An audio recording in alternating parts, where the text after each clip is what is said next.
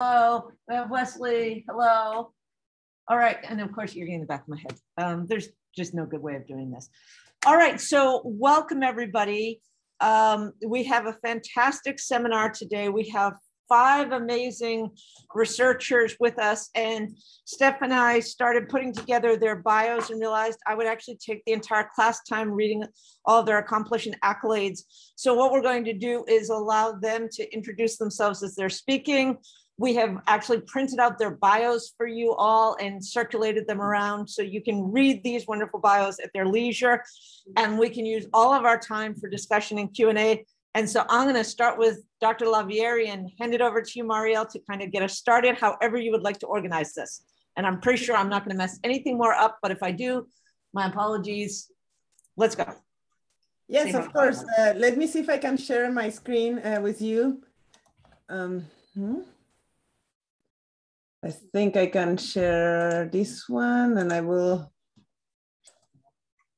get, so can everybody see? Sure. Okay, did it work? Can people see it? Yes. Can people hear me in the room? Yes. All right, this works. That's awesome. Okay, so it's truly a pleasure to be here today. As Professor Colón mentioned, my name is Mariel Lavieri, and I'm faculty in the School of Industrial and Operations Engineering. And I'm here as part of a team. So even though I'm the first one speaking, I'm by no means the first one here. It's we are a team and we are all work together. We have been working together for quite a while. And our work has been on understanding supply and demand of organ transplants in the US. We have as part of our team, and I will just say it in the order we have it in the screen. We have Wesley. He used to be Wesley Marrero. He used to be a former PhD student in our department, and now he's a postdoc at Harvard. And he is going to be starting at Rutgers very soon. There is also Luke, current PhD student in the department. Candidate, so not just student, PhD candidate. We have David Hutton, who has a lot of affiliations with our departments, but he also comes from the School of Public Health and has provided great input from that part. It's awesome to find a collaborator who knows both industrial engineering, but now also has a big feeling of public health. And also we have Neehar, Parikh, Dr. Parikh, who is in the School of Medicine, who can actually tell us about the problem at hand. I should also mention that today we may be having some of our students join this call, and there have been many undergraduate students that have participating in this work. I should mention the current students, Bei Ming, Jifang, Hannah, Annabelle, and we also had Yuhang be part of this work. But again, we only put some of them, so that's why I said including and not all of the students that have participated today in this work. So with that being said, let me start just by introducing the problem at hand. Let me see if I do full presentation, if that works out fine. And for the rest of the speakers, I'm happy to be the one that passes the slides. So you just nod to me or you say next slide if somehow I don't pass it, and I will be passing the slides for everybody. That way we are all together. So let me see. I don't know if we can just, slideshow, I think, looks nicer. All right, so with that being said, like I mentioned, we're gonna be talking about the imbalance of supply and demand of organ transplants in the US. And what we thought we would do is, this is our outline. We would first tell you why we care about the problem. And that's gonna be done by Neehar. So he has a lot of expertise in the organ transplantation, and he can tell us a little bit about what organ transplantation is about and why is that an issue in the US. Once we do that, Wesley is gonna take over, and he's gonna be talking about some of our first papers we wrote on the field. It was basically, before we can fix a problem, we have to understand the problem. And so we spent time understanding the supply and demand of organs. It's not enough to say there is a problem. How big of a problem is it now? And what do we think the problem might look like in the future? So that was two papers we wrote at the time that Wesley is gonna be summarizing for you. Then we are going to be talking about some of the things we can do to address that supply-demand imbalance of organs. And one of the papers we have written is an organ implied consent that was done by Luke. So he's going to be the one talking about it. But before he talks about it, David will introduce the issue and mention to us how do we measure the type of changes that implied consent could bring. And finally, I will finish this talk by just telling you a little bit about some of our other work that we couldn't fit in within this, this amount of time. But with that being said, I don't want to take all the time, so I let Neehar go ahead. Thank you, Mariel, and thanks everyone for having us. My name is Neehar Parikh. I'm in the School of Medicine. I'm a liver transplant medical physician. So I help take care of patients and work them up prior to their liver transplant and afterwards. And I've been working with this group now for about 7 years, and it's been a great part of my time here at the university because it kind of makes me think outside of our day-to-day clinical scenarios and think about these big problems that we're trying to understand. So, my job here is to give you a little bit of an introduction about, why this is an important problem and why it's kind of uniquely suited towards, an IOE type of mindset to try to really figure this out a bit. So, I think the first point I want to bring up is kind of the history of transplant. Transplant is a relatively young field, and we're figuring things out kind of on the fly. And so I think people don't really realize that, but in the grand scheme of things, transplant is pretty young. So the first kidney transplant was in 1954, the first liver was in 1967, and the first heart was in 1968. But initially, a lot of these transplants, the outcomes are really poor. They had very poor graft survival in the recipient of the transplant, and people didn't do well. So we showed that we could do this technically, but it's not really the outcomes that we were looking for. In 1983, a drug called cyclosporin, which is an immunosuppressive medication, was introduced and released. And that really was one of the first things to improve outcomes after organ transplantation. And what that resulted in is we started to do more transplants because outcomes were better, but then we started running into the shortage of transplantation. Next slide. So, there are benefits we can that are pretty clear. We can improve survival. The major solid organs that we transplant right now are heart, lung, kidney, and liver. And these are patients with that, their organs are not working, or they're in failure acutely or chronically. And transplant provides an opportunity to restore function in these vital organs. They can improve patients' quality of life. And so not only survival, but how patients feel and their overall, status. And, ultimately in some patients, you can get them back to productivity and contribution to society, which is one of the rationale. And, there have been several analyses that have been done to look at costs of transplant. Transplant is an expensive endeavor, but overall, doing a transplant versus taking care of somebody with a chronic, organ failure, transplant saves money for the healthcare system. So you can take a patient like this. This is a patient who's in need of a liver transplant. You can see they're jaundiced. They have a belly full of fluid. Their umbilicus is popping out because they're so sick with their liver disease. And, over time or after a transplant, they can turn into, a normal functioning person that you would see out in a park. And this is actually a picture of one of the longest surviving transplant recipients, liver transplant recipients in the world. I think he's 28 years post liver transplant at this point. So, this is kind of what we see on a day-to-day basis. So these are the benefits. And the goal is, can we get transplants to the people that need them? Next. So as I mentioned earlier, the organ shortage emerged in the 1990s.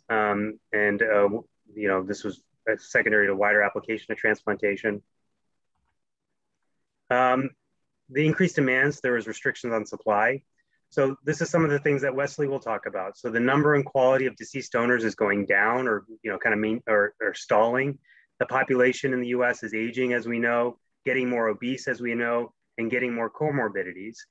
And therefore, over time, and this graph shows in liver transplants, the number of transplants have kind of risen slowly, but the number of people needing a liver transplant has widened, and that gap is widened. This is old data, but this is still consistent. And up to 20% of patients waiting on the wait list will be removed because they're too sick or they die before they can get their liver transplant. And that amounts to thousands of lives a year. Next slide. So how do you procure and allocate organs? This is the conundrum that we live in.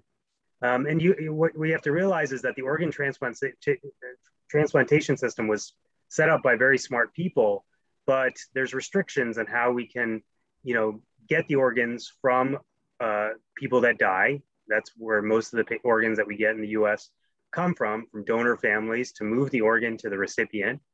And then how do you prioritize who gets those organs? Is it who needs it the most, the person who benefits the most, the person who gets the most, is the most benefit to society, which is, as you can imagine, controversial, who waited the longest, or some sort of lottery system.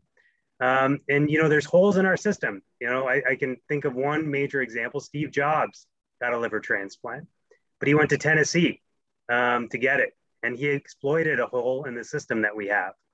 And you can see the country is big. And so if somebody dies in California, where do you send those organs? How far can they travel? You have to take into account lots of logistics, like airports and roads and infrastructure, and the amount of time the organ can stay outside the body and good. And so this is this is not a medical problem. This is an engineering problem. And this is some of the work that we've done. So this is just a brief overview. The other complexity here is human behavior, which is tough. This is an analysis that Luke had done earlier this year, that looked at variation and donor usage, even within a single geographic area in the country. And you can look at the graph here, and each box represents a different area of the country, and the variation is the year-on-year variation over the years that we study. And you can see these boxes are huge. So not only does it vary geographically or vary, by the organ utilization vary by center you look at, but year on year it can vary significantly. So these complexities include ethical, logistical, and behavioral components that are, need a multidisciplinary team to figure out.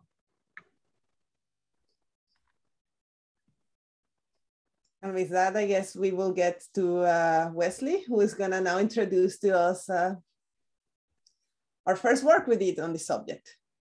Thank you, Neehar. Thank you, Mariel. Right, so how do we forecast organ donor shortage? Next slide, please. Elaborating a little about what Neehar was mentioning. So why were we interested? So like Mariel said, this is work we did back in 2015, 2017. So why were we interested in predicting supply and demand? Well, we wanted to understand better what was the problem before addressing the problem. And as Neehar was mentioning, you can visualize this graph here on the left like a continuation of the graph we saw a few slides before. So the disparity among the supply and demand of livers has remained relatively constant over the last 15 years. So we have a shortage, we're not getting better. And among the possible causes for additions to the liver transplantation waiting list, non-alcoholic steatohepatitis, or NASH, had become an emerging indication for liver transplant. Next, and the problem with NASH is that it might lead to cirrhosis and chronic liver disease for which there's no cure. So it all starts with accumulated fat in the liver, and it starts getting worse and worse and worse until you get up to a point that you cannot do anything to go back. Next slide. So with this in mind, we had two main research goals.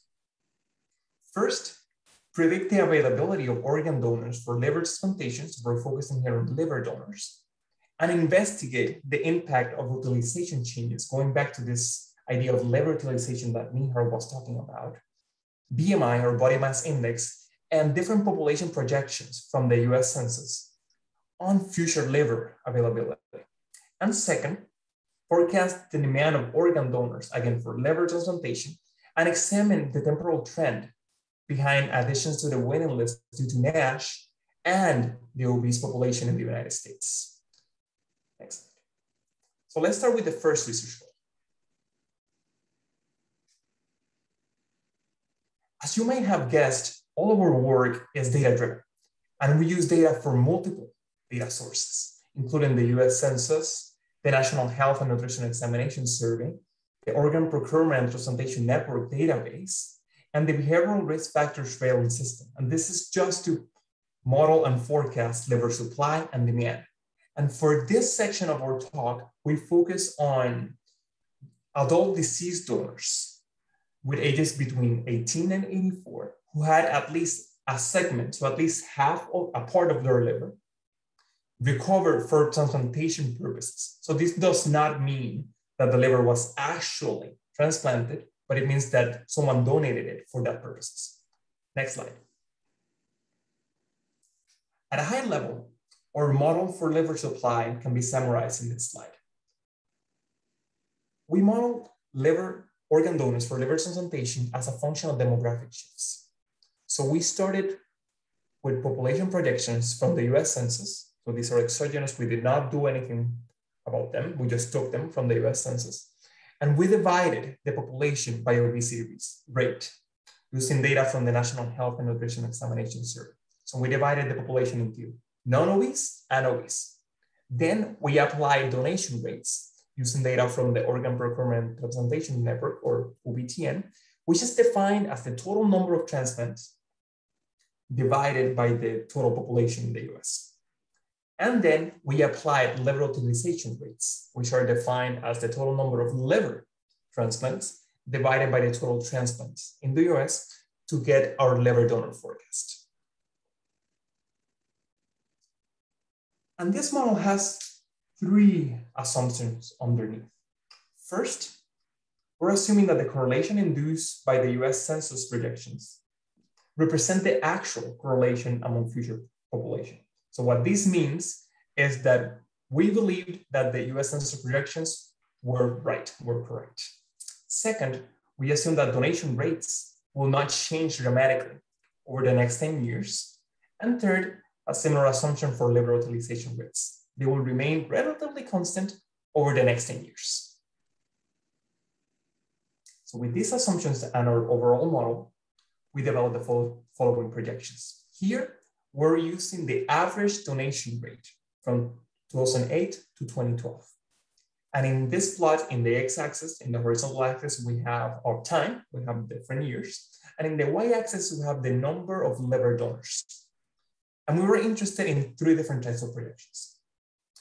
First, assuming the best liver utilization rate in our data set, which is probably unlikely, using the average liver utilization rate, which is more likely, or using the worst liver utilization rate, which is also somewhat likely. And we find that our base case projection, so using the average, is quite similar to assuming the worst liver utilization rate. So in that sense, our projections were quite basic. But we see that assuming the best utilization rate is quite high. So probably that's not the right one. Next slide. And at that point, we started to think of to ourselves, well, what is the effect of our assumptions? And we studied in sensitivity analysis, the effect of changing incrementally liver utilization rate, changing body mass index, rate of change, and changing which type of census projection we took as our overall truth. Here, once again, all the plots in the x-axis we have on time, and in the y-axis we have the number of liver donors. And we find that changing the rate of change of BMI or the US census projection, it doesn't have a big effect. However, changing the liver utilization rates over time does have a greater effect. And we also did a sensitivity analysis using stochastic simulation, so a probabilistic sensitivity analysis. And we have two big assumptions. First, we assume normality in our parameters for simplicity. And second, we assume that, again, the past is similar to the future. So we could randomly sample historical donation and utilization rates, and those will represent of our future. And with these parameters, we get the following predictions. Here, once again, we have in the x-axis time, y-axis number of liver donors. And we find that these projections are quite similar to what we saw in our base case. And until now, it seems that I'm giving you all good news. Well, all the lines are going up with the exception of assuming worse liver utilization rate over time, but not quite. If we scale these projections by the expected population growth, the line is actually going downwards. So in the right-hand side, here we have time one more time in the x-axis, and the number of deceased donors per population on the y-axis. And we see that even though we're expecting an increase in liver donors, we're actually expecting a decrease in liver donors per population. So the picture was not quite good. Interventions were needed to address this. So let's now move on to our second research. Forecast the demand of organ donors for liver transplantation and examine the temporal trend behind additions to the waiting list due to NASH and the obese population in the United States. And at a high level, this is our model. Since historically, we were seeing that the obese population was increasingly, almost linearly in time, statistically speaking, was a beautiful line. From a public health perspective, very concerning. We used time in years to predict obese population at a specific year. And then since we're assuming that there is some time of delay effect between obesity and addition to the waiting list due to NASH, we will use obese population, say today, at year K, to predict the addition to the waiting list due to NASH L years later. Next slide. And there are three underlying assumptions in this model. First, we're assuming that obese population is going to continue to increase. We, of course, vary this in sensitivity analysis. I'm not going to go into that, but feel free to check out our paper. Second, additions to the waiting list for liver transplantation are at least partially driven by obesity in the populations, and that's a big assumption. Third, there is a temporal trend behind additions to the waiting list due to NASH and obese population, so we can quantify it because it exists. Next slide. And for those of you who wanted to see at least some equations, these are the two slides for you. At a high level, if we predicted obese population using time, using a linear regression equation. Again, this idea that the obese population was actually increasing quite linearly over time. And if we knew the obese population historically, then we predicted additions, next slide, additions to the waiting list due to NASH using the obese population L years before. So if we knew the obese population from our data set, we use linear regression. However, next slide, if we did not have obese population known, we had to project it, we had to predict it, we do not have closed form solution for prediction intervals anymore. So for that case, we use stochastic simulation and quite a similar equation, assuming a t-distribution, to forecast additions to the waiting list due to NASH. Next slide. And these are our main results. We evaluated several different time lags in years, and we found that 9 years, so obese population 9 years before is best associated with additions to the waiting list due to NASH today. And we found that even though our quantities were in thousands, our training error and testing error were quite small, below 1%. And the adjusted R-square is 90%. So at least the statistical fit was pretty good. Our assumption of linearity was not that crazy after all. Next slide. And these are our main results. Here in the x-axis, we have time, one more time. And in the y-axis, we have the additions to the waiting list due to NASH. The last part of the plot before the red dash, vertical red dashed line, we obtain using linear regression. The second part, we obtain using stochastic simulation. And we estimated that in 2016, around 1,300 additions to the waiting list due to NASH. And in 2030, we're estimated around 2,300 additions to the waiting list due to NASH. Next slide. So with this, I would like to conclude this section of our talk. But before I conclude, two practical implications from our work. First, further aggravation of the donor shortage that Neehar was discussing at the beginning of the talk for liver transplantation is expected over the next decade. So bad news. And even more bad news, the demand for liver transplantation due to NASH is expected to increase given the population obesity trends. And if you're curious and would like to know more about our papers, you can either reach out to us or ask us questions or follow the QR codes for our papers. You're more than welcome to reach out for questions. David? Thanks, Wesley. So next, we've been talking about kind of supply and demand and looking at trends.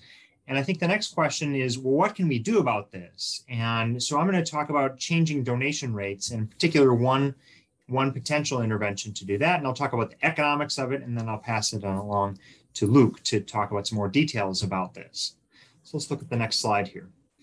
And the policy we're going to examine, and there are many things you can look at to increase donor donation rates, but the one we're going to focus on today is something called presumed consent. And if you think about today, in most states, if you're signing up for your driver's license, there's a little checkbox. Would you like to be an organ donor? And the checkbox is open, and you have to actually do the check mark to check it off. What presumed consent is moving to an opt-out or the assumption that you will be an organ donor to start with. And so you have the checkbox that's already checked for you, and you have to uncheck it. You have to actively work to not be an organ donor. And there's quite a bit of literature and kind of psychology about this, how this might be a kind of subtle nudge that might increase the rates of people becoming, in this case, becoming organ donors, and then presumably giving us more organs to help alleviate some of that shortage. There's been a little bit of research to try to understand how big of an impact that might be. It's difficult to understand this, though, because there aren't any randomized controlled trials where we randomize people to get a checkbox and randomize other people to the open checkbox and randomize other people to get the checked off checkbox. But what we can do, and what this study at the bottom here has done, Ruthelia et al. Has done, is they've looked at various countries and compared countries that do and don't have this presumed consent policy. And in this graph here are some three areas or three countries that have moved from not having presumed consent to having a presumed consent model. So the blue bar is before and the orange bar is after. And you can see the donation rates actually look like they've increased dramatically in all three of these cases, in Austria, Belgium, and Singapore. With that said, it's unclear that the US would receive that kind of increase if we were to do that here in the United States. So what we first did is we tried to do an economic analysis to understand if we just had a 5% increase in deceased donor transplants, how valuable would that be economically in the United States? And the key thing here is we were focusing on kidney transplant because that's the most commonly transplanted organ. And people who in need of kidney transplant right now can live with dialysis. So they're going into the dialysis clinic, 3 times a week for several hours. And the dialysis machines are cleaning their blood, kind of like kidneys would filter their blood. That's very expensive. It's close to $100,000 a year for someone to live on dialysis. It's quite expensive. And the quality of life isn't great with it either. But now if we can get someone onto transplant, as Neehar said at the beginning here, the transplant itself is very expensive. But every year thereafter, instead of spending $100,000, maybe you're only spending $30,000 or so per year with the transplant. And so there might be some cost savings if we can get more people out of dialysis and into transplant. So we built a mathematical model simulating people who would get transplants, different types of transplants, and survive and die, and maybe their transplants would fail and so forth. And we calculated an economic impact of what this might look like. And we figured that increasing deceased donor kidney donation by just 5% would save $4.7 billion over the lifetime of the people on the waiting list today. But policies increasing deceased donation, so we can think about it that way, $4.7 billion. But another way to think about it might be that if you were to increase that deceased kidney donation by 5%, another way to think about it is you could just pay donor estates $8,000 per donor and it would still be cost saving. So I think there's tremendous economic impact that could be had if we could increase those donor rates by just a small amount like 5%. So now moving on to Luke, who will dig into some more of the details of what that might look like if we had an increase in presumed consent organ donations. Thanks. Yeah, I stole one of Dr. Hutton's slides and I wanted to use it as my intro because when I look at this slide, right, we look at this before and after for presumed consent, and it's a pretty subtle change, right? You simply say, no, thanks, I don't want to be an organ donor, instead of, yeah, I'd like to be an organ donor. Something really subtle we saw in, several countries has this big impact. And so in terms of donation rates, at least. And so I think, the first time for me personally, I saw something like this, I'm like, well, heck yeah, like, why not? Why wouldn't we do a policy like this right away? And I think one thing that's really interesting, as an engineer that I think about a lot is, and I think I'm sure everyone in this room thinks about a lot is, well, our ultimate goal, what is our ultimate goal? We'd like to increase donation rates, but more importantly, we'd like to impact patients positively, right? And we'd like to look at policies that impact patients. And so in the literature, what our team found was, some discussion, not a lot, on how it would impact donation rates, but really not a lot translating that into, well, what does this really mean for patients? So some metrics that we might think about for organ donation are things like, well, how many people die while they're on the wait list? That's a pretty important metric. It's a life or death metric, right? How big are the wait list sizes? That can determine how long you're waiting, or which regions maybe are having harder times getting donations or things like that. And so these metrics were much closer to the patient experience. And so, and also beyond that, in these countries, there's other things going on. So what we really knew from this paper and other things in the literature is, presumed consent was associated with anywhere from a 5% increase to a 25% increase in donation rates. That's just one lever that we can pull. And so what we did next was we built a simulation model to say, well, how does this actually translate to patient metrics? So this is an overview of what we did. We built a discrete time simulation model. In our case, our periods were months. So we looked at the wait list every month. And what's going to happen is patients are added and patients are removed. Patients being added, there's really one sort of flow into our model in that way. But if you're removed for one of 4 reasons, generally.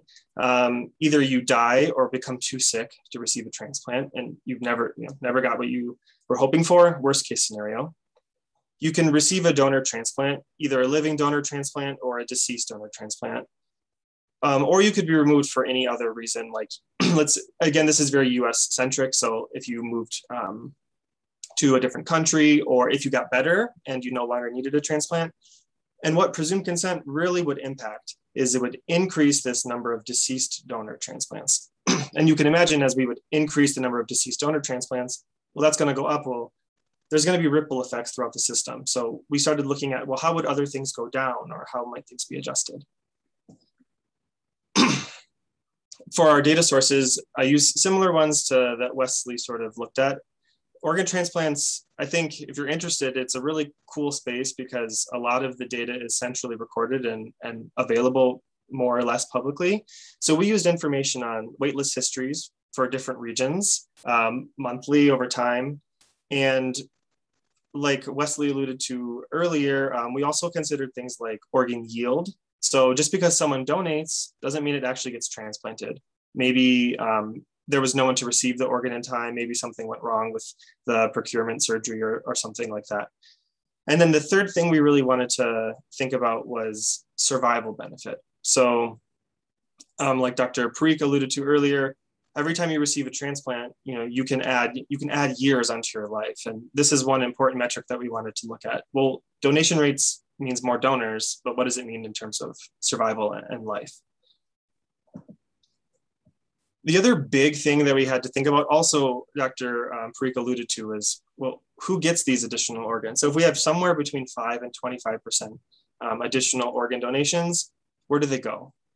And this system is complex. And if it sounds complex now, I promise it's more complex than any of us realize, because you could imagine someone donates an organ, and let's say you're top of the list for whatever reason, you're the sickest or you've been waiting the longest, but maybe you didn't pick up your phone when they called. Or maybe you had a comorbidity that just said, oh, I'm out of town right now and I can't get back, or I'm too sick, or anything could happen. And there's an infinite number of situations. So we couldn't really perfectly model allocation because it's so human. And so what we did instead was we modeled a range of allocations. So we sort of have two scenarios here. The first one is random allocation. That would be just every organ donation, roll a 13,000 sided dice, and that's who gets the organ. Generally, you could argue we can do better than random, but this would essentially be like a worst case scenario. It's not really focused on patient health metrics. The other one would be an ideal allocation. So imagine you could just look at a patient and you knew exactly what was going to happen to them. You could see into the future, and you could argue that the ideal situation was you'd give the organ to the patient that needs it the most. So the patient that would die, you could prevent the most deaths, you could add the most survival. That would really be this ideal allocation. And the thought is we're somewhere in between these two ranges. And so sort of with that in mind, I can start talking about some of the results we have from our model. The first metric we focused on is the number of people who are removed from the waitlist due to death or illness. So they never received a transplant. They were added, but unfortunately they were too sick. Our x-axis here, you're seeing the time period. So again, this is a little bit older of a study. We modeled 2004 to 2015, and we did this as a retroactive study. So this is a big what if presumed consent had been in place from 2004 to 2015.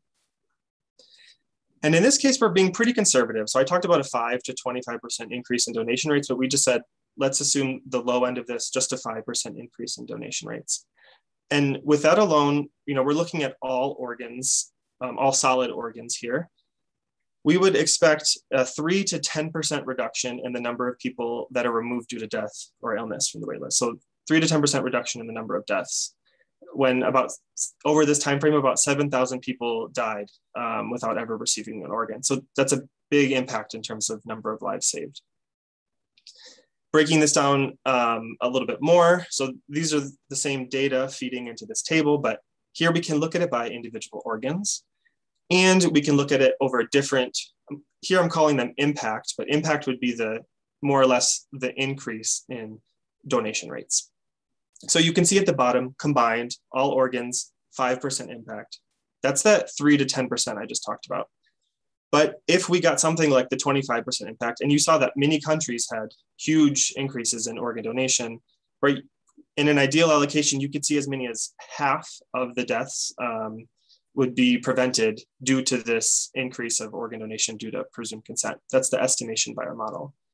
A lot of this is driven by kidney donations, simply because kidney donations are really the highest volume. The other metric we looked at was something called waitlist size.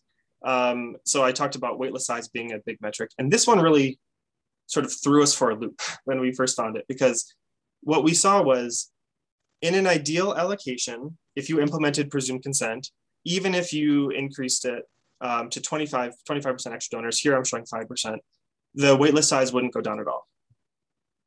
And this is not really what you would expect. And this takes a little bit of thinking to get to why. But you can imagine, how do I reduce my waitlist size? Well, the people are removed from it. And you could have less people added, but in our case, we're saying more people being removed. Well, there's multiple ways to be removed. I talked about being sick or dying is one way to leave the waitlist, and then receiving a transplant is a different one. In our ideal allocation, the sickest people would receive these additional donations, but that person was going to leave the waitlist anyway.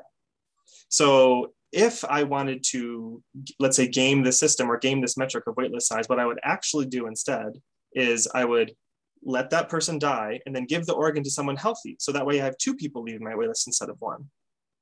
Now, this is horribly unethical. No one would do this. I'm not suggesting anyone's going to do this, but for me, I mean, I think a lot of people, right, metrics matter. Metrics matter a lot. And so when we're thinking about this as a representation of the impact of a policy, right, we could say, well, maybe waitlist size isn't the right one to consider, or we need to consider it in the bigger picture.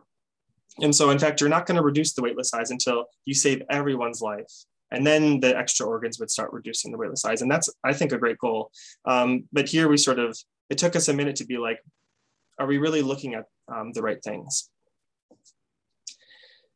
The third metric that we looked at in detail was this idea of life years gained. I talked about it earlier as survival benefit, right? So every time you receive a transplant, you add X number of years onto your life.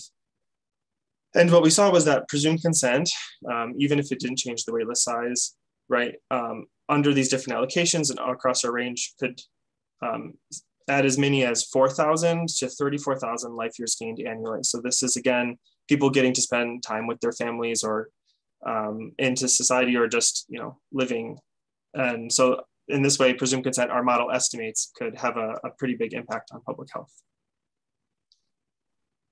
So just really the big takeaways from this project, you know, presumed consent alone, as we saw, it's not going to solve US organ shortages, at least per our model. It doesn't seem to be that case, right? We're not even going to really reduce the waitlist size necessarily, but it still can result in large gains in life years. And for that reason, further public discourse about whether or not presumed consent is ethical, logistically valid, is appropriate. And I think one of the things, I'm just going to brag about our team a little bit, because I'm really proud of this, but we actually, we had a state legislator from Rhode Island reach out to us about this paper and ask us to testify in front of Rhode Island state legislature. And I just thought that was like a really, for me, I'm very young in my career. I have these great role models, and I just think it was amazing, like example of the things that we can do can really, people read them, they absorb them and try to turn them into policy. So yeah. Yeah, thank you, Luke. So I am have the task of finishing this talk, and it's gonna be brief. I just wanna give you, we have had our team present. And as you can see, we just talked about 4 papers today. The first part of today's talk was geared towards just understanding the problem before one can even tackle and think how can one change things. It was mostly thinking of, well, how does supply look like? How do we forecast it? How does demand look like? And what changes do we expect in the future? And even doing something like that took us quite a bit of time to get the right data in the right location, to actually be able to trust the models we were creating. And then after that, our team, as of lately, and the paper Luke described to you was, it's a little bit younger, but older. But in general, we have been thinking of potential changes one can make to the system to really address this imbalance that we are seeing. And so he talked about implied consent, but there are others that one could do. Today's presentation has been based on 4 of our papers, and I'm happy to share the presentation with all of you if interested. And I want to mention that on top of that, we have other work. Here's some of the work we have done that's already published. Part of it has been the idea of organ utilization and discarding organs. Not every location will do the same decisions when they discard organs. And so which organs are discarded and why has been part of our analysis. In addition, we have also done work on understanding the procurement organizations. There has been discussions as to, well, what would happen if they did redistribution of those organizations. And so we decided to do some work into how would that impact our imbalance. There's also been talked about metrics, and Luke and Neehar both mentioned it. There is metrics to drive how organizations behave. And so our work in there was thinking of, well, how do different locations, how do different metrics change the way that different organizations may behave? And so that's the other paper we have there. And at the moment, we continue doing other work, thinking of other changes that one could do. For instance, and I should mention some of the students that may be joining us today. We have thinking the whole idea of implied consent, while it's really great, we have learned it's a really hard sell to say, let's just change the entire way that our nation works. But something that may not be as hard to change is the idea of renewal. So once you say that you will be an organ donor, do you need to say again that you will be an organ donor next time that you get your driver's license? And what we have learned is that in some places and some states, they do that have automatically, once you say yes, you continue being yes. While in other places and other states, they don't do that. And the way we have learned about it, Luke was saying, and I think Luke or Wesley were saying how easy it is to get some of the data. I can tell you that this one has not been easy. And so we have had students learn about, both from School of Public Health and from engineering, calling all of the DMVs, driver license offices, and really trying to understand legislature of each of our states to see, well, does that actually make a difference into donation rates and hopefully long-term lives of the patients? So with that being said, I was told I should leave some time for questions. So we are all here to answer your questions. And thanks again for being flexible in letting us present online today and for sticking with us throughout this whole presentation. So thank you very much. So thank you all. We've got lots of good questions on the cards, and I'm hoping this is not a shy group. So I'm going to open it up to the room for the first question. And then Stephanie, if you can be watching the chat to see if anybody online has questions. Emma, are you ready to go? Yeah. Your eyes are lit up. So for the liver transplantation study predicting sort of the gap between the demand and the supply, one of your assumptions was that the liver utilization would, like the percent liver utilization would stay the same, but would the increase in obesity like have an impact on the liver utilization because of like healthy livers in the population? And if that doesn't have a significant impact, what are some other factors that might have a significant impact on that liver utilization?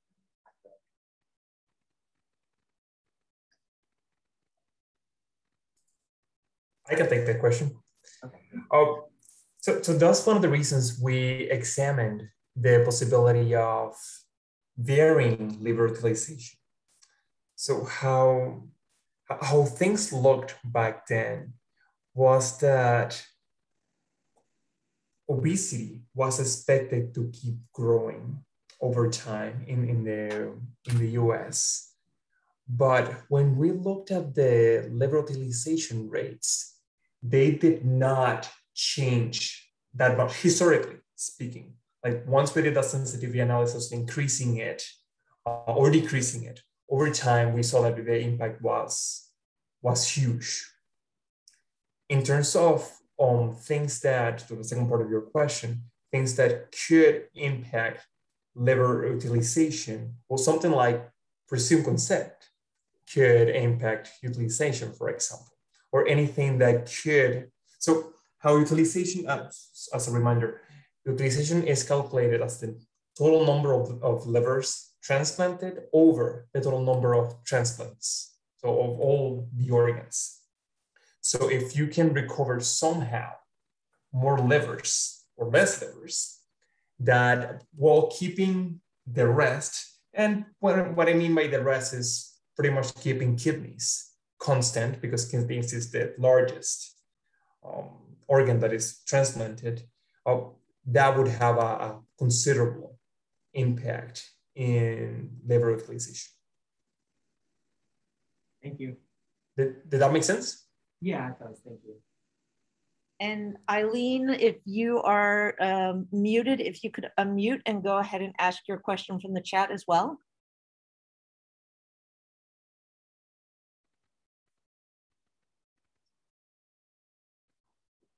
Can't tell, was that a public chat? Yeah. So you might be able to see the question that's posted in the chat, Mariel and team. This is the question about organ donation hesitancy. Yes, please. Yeah. So the question is, what are statistics for organ donation hesitancy, particularly in underrepresented communities? Are there any correlations between organ donation hesitancy and supply levels? So yes, the others can add to this, but I mean, my understanding is that there are differences in rates of organ donation in various communities across the United States. One difference that has been noted is that I think donation rates from African Americans might be a little bit lower than from Caucasians. And I think there's quite a bit of demand in African Americans, particularly for kidneys. And so there's kind of an imbalance in supply and demand there. And sometimes there can be good matches with race. And so that can lead to an imbalance. My co-authors here can correct me if I'm wrong. But I don't know if I don't know particularly too much about hesitancy, besides that just that the rates are lower. Some of that might be driven by structural factors and by mistrust of the medical system. And I presume if you don't trust doctors and you think that doctors are trying to get you to sign something so they can, pull the plug on you and harvest your organs, something like that, that could lead to some hesitancy. I don't know if my co-authors have anything my colleagues have anything they want to say here about that. Yeah, we definitely, like Dr. Hutton mentioned, our work focuses mostly on these rates. But what we often find is even when we control for lots of factors like population sizes or age, BMI, like a number of factors. And then if we throw race and ethnicity in there as well, what we find is that even controlling for all of these other things like health background, other demographics, we do find that in underrepresented communities, these rates are very different. And in the literature, sort of beyond the scope of some of what we've done, and we find often this is attributed to, it's hard to put your finger on, because when we talk about like this idea of, people like to say hesitancy, and I think often because it's a common topic that comes up. So I would say it's most often attributed to hesitancy, but other people will argue, well, if there's a higher demand, it's kind of like the obesity issue, like as more people become obese, like we need more transplants, but also we have fewer donors. That's kind of like what the first question was alluding to. But similarly, within some communities, do we say like, well, is there this discrepancy between supply and demand because of some other health characteristic that's correlated with ethnicity? I won't say it's caused by ethnicity, but it's correlated with ethnicity. And is that driving it, or is hesitancy driving it? So there's great statistics on differences in donation rates. Underrepresented communities tend to donate less. Whether or not it's the root cause is, I would say, still up in the air. Yeah, I mean, I'd just add just a brief thing to that it is complex. This, and what we found was that, minorities donate less, but this may be due to structural factors as well in the way that we approach minorities. There may not be culturally appropriate or centered ways that we approach them. The organ procurement organizations, which are the organizations that actually go out into the community and consent donors, may not do so as rigorously in minority communities, for example, or may not tailor their consent process in a culturally appropriate manner. So this is complex. Hesitancy is a loaded word. But there's probably several sides to this. Perfect, thank you. I think we have time for one more question. If someone in the room, yeah, go ahead. Nice and loud from the back. So I was wondering, I noticed it was a little political, but how do kidney dialysis companies or scientists discuss with allegations against this clinic and the desire to prioritize dialysis over transplant? People that are paid for kidney care, in fact, how the progressive organization. Were you able to hear? We couldn't hear that. Could you repeat it, maybe closer to the front? Yeah, come on up. That's probably easiest. Okay, so the question had to do, I'm going to try and paraphrase, maybe at the highest level, there's incentive commercially for organizations that run dialysis who profit from it. How do they factor into can you rate him? Was there something specific? I kind of missed the last piece. Yeah, I was just wondering how companies can prioritize dialysis over transplant calculations for organ progression rate and what organ replacement.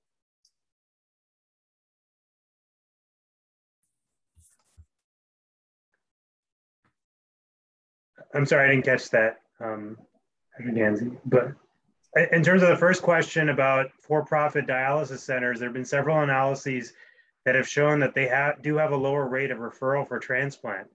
And this is one of the disparities that we see. I mean, this is kind of one of the dirtiest parts of our healthcare system.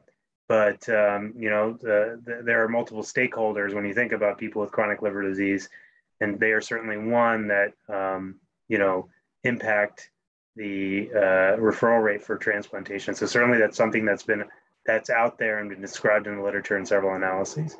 I'm not sure if there was a second part of that question.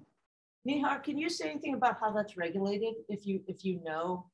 It's, you know, sadly it's not. You know, we don't have really a great public health system for this at this point. And so there's not any kind of signal or regulation that happens on that level of referral to organ transplant. And this is one of the disparities that we see that's very difficult to quantify. When we talk about transplant, is we have this great data set that I think several of the members have alluded to, which is the UNOS data set, which takes people that are listed and looks at their transplant rates and things like that. But to get to that, to get there, you have to be referred for a transplant in the first place, and getting that denominator is difficult. And you know, and what's even more difficult is any kind of public health intervention within that group of patients that never get referred. For example, dialysis centers. So this is an issue, and you know, something that several groups have talked about in terms of ways to look at quality and metrics in this population. Yeah, thank you for that. Go ahead. And one, just to add to that, to give a little bit of color to this. By the way, I'm going to tell a story that I don't think is widespread, but I read it in a news article, and I think it was in the news because it was hopefully rare. But there was a story about a dialysis clinic, and they were kind of building community within their dialysis center. And remember, people are coming in 3 times a week, spending several hours every time they're there. And so they were kind of building community within their dialysis center. And they were really promoting that within their center. And I think it turned ugly actually a little bit, but subtly, because they were saying, look, you're part of this dialysis community. You don't want to leave our community, do you? You don't want to get a transplant and leave us. You like coming here all the time and being part of this group here with dialysis. And they were kind of subtly discouraging people from getting a transplant, saying, you know, hey, kind of stay here with us in the dialysis center. So I think there could be, you know, some subtle things like that. There certainly is a financial incentive for the dialysis centers to kind of keep people there, especially if they're privately paid, not under Medicare or Medicaid or something. So there are, but like as Neehar said, there's very little regulation of this. And so, you know, sometimes those financial incentives can, you know, force, you know, push people in the wrong direction. Yeah, and thanks to you both for mentioning that. I know that there's been work, some of our other collaborators at Michigan Medicine have looked not just with transplant, but with other pretty significant surgeries about the decision-making associated with who is a viable candidate and whether a particularly high-risk procedure is appropriate for somebody. And there seem to potentially be disparities in how those judgments are made as well. So for the sake of time, I want to go ahead and thank all of our speakers and thank you all for your questions. And we look forward to another great session next week. Thank you all very much. Thank you for having us. Thank you. Bye.